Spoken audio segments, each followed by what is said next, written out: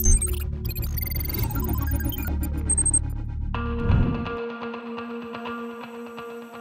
N line is to Hyundai what AMG is to Mercedes or M Performance is to BMW. Well, sort of. And Hyundai recently launched its first ever N model in India, the i20 N line. Now, my colleague Shubham brought you the first look of the car, and Siddharth further explained the significance of the N line coming to India on the Car and Bike show. Both videos are up on a YouTube channel and you can always go and watch it. The link is in the descriptor box below. And now, we are here in this gorgeous city of Udaipur to test drive the all-new Hyundai i20 N line. Now, we are here to put it through its paces, test drive it really hard and see how different a character this car has to the regular i20.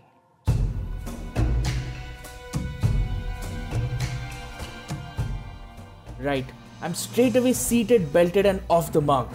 I mean, the performance is the key USP here, so that's where we begin.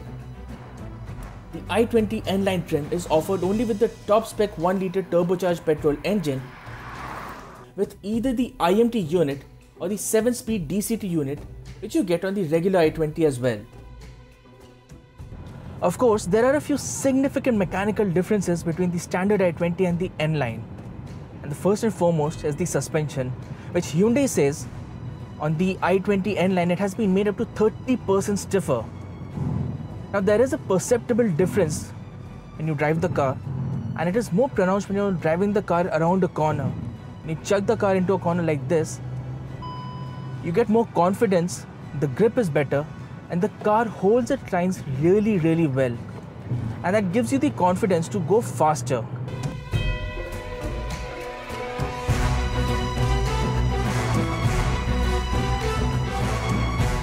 Then, Hyundai also says that the steering has been slightly reconfigured to offer more weight at higher speeds and a better center feel. After spending a few hours with the car, we would say that there isn't a world of a difference between how the steering feels on the standard car and how it feels on the N line. But that sense of added weight offers a touch better feel when you chuck the car hard into a corner. Further bolstering these sporty credentials, the i20 N line gets disc brake on all 4 wheels, along with paddle shifts and a throatier, richer exhaust note.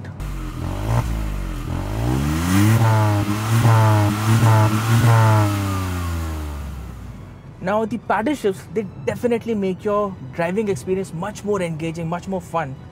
And 4 disc brakes, that means the bite is much more potent and the stopping power has been increased. Although there is still that slight spongy feel which hasn't completely gone away. And as far as the exhaust note is concerned, between the 10 lakh to 15 lakh bracket, I think this is one of the better sounding cars. It is really. The 1 litre turbo petrol motor makes 118 brake horsepower at 6000 rpm with peak torque output of 172 Newton meters coming in between 1500 to 4000 rpm. Our experience with the i20 suggests that the engine is sporty, has that go fast vibe that you're looking for. The initial response from the DCT is a bit dull, but once you put the car into sport mode, things start looking better.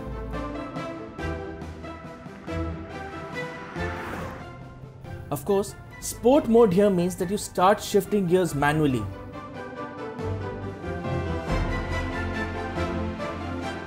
So we told you how it drives and how it handles.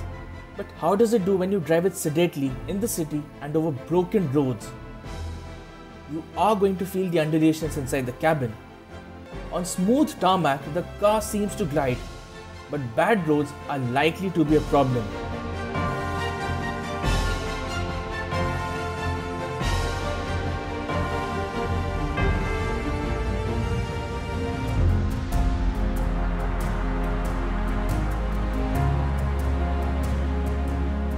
The features list is identical to the standard i20 Turbo's range-topping Asta trim, with creature comforts like the 10.25-inch touchscreen infotainment system that supports Apple CarPlay, Android Auto, Bluelink technology with over 58 connected features, Bose surround sound system, wireless charging, auto climate control, cruise control and ambient lighting among others.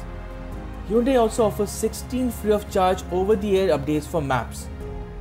In terms of safety, the car gets 6 airbags, reverse parking camera, tire pressure monitoring system, electronic stability control, vehicle stability management and hill assist. Apart from its dynamics, the i20 N-Line also gets significant design updates. There's a different, sharper bumper up front, gloss black elements, the N-Line logo, and a checkered flag pattern for the front grille. Sleek. The red accents strewn all around the car, a sexier bumper at the rear with a pronounced diffuser, twin pipe exhaust, and a spoiler along with new color schemes add that delectable sporty flavor. And of course, you have those cool looking 16-inch alloys with red brake calipers up front. The interior too sees a lovely blend of all black, peppered with splashes of red, leather-wrapped gear knob, N-line badges on the seats, aluminium pedals and the works. Quite likeable indeed. There are 3 variants of the i20 N-Line on sale: the N6 IMT, N8 IMT and the N8 DCT. Prices start at 9,84,000 rupees and go up to 11,75,000 rupees for these 3 models.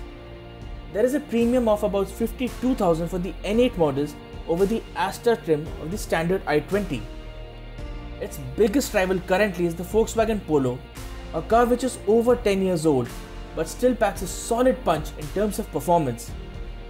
Prices for the Polo with the 1-litre TSI engine start at 7,70,000 rupees and go up to 9,99,000 rupees with a total of 7 variants on offer, making it more significantly affordable than the i20 N-Line.